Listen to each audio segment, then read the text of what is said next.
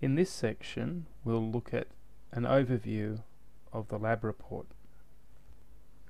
The lab report is an APA-style research lab report that focuses on the use of exploratory factor analysis, reliability analysis, and multiple linear regression to address some research questions and hypotheses that you'll need to set up in the introduction.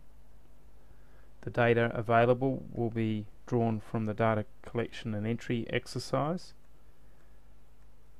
The general marking criteria within each section will relate to the quality of execution of the task, whether that's the introduction, method, results or discussion, quality of written expression, the contribution the section makes to a cohesive, meaningful overall report, and 10% will be around APA style.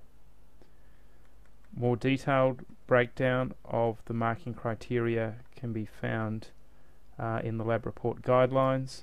The introduction is only worth 10% because the emphasis is on the results and the discussion section. The overall word count is 3,000 words plus 10%, which is all inclusive of everything between the beginning of the intro and end of discussion, and these are some suggested word counts per section.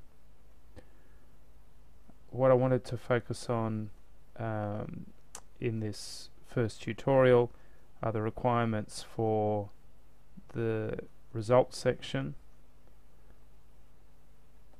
and the main criteria being that you must present at least one exploratory factor analysis.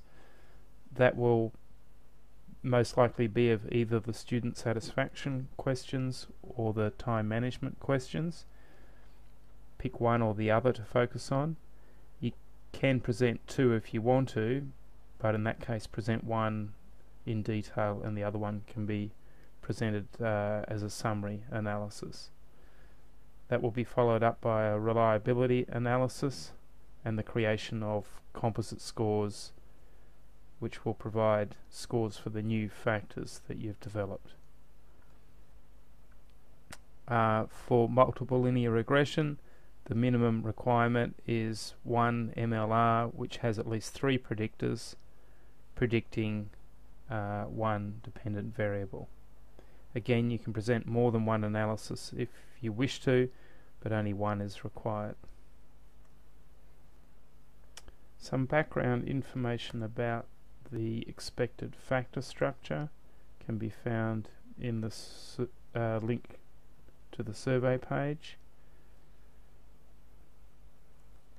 For example, for student satisfaction, we might expect the items to cluster into education and teaching, an education and teaching factor, social satisfaction, administrative and support, and flexibility of learning, technology, library related aspects of satisfaction, utility and relevance of degree and layout, and navigability of campus.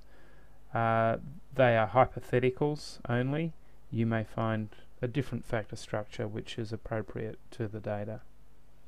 Similarly, for time management, some possible factors you may identify: effectiveness of time management, are people good at it or not so good? Actions related to time management, including goal setting and monitoring of progress, and procrastination, avoidance of tasks.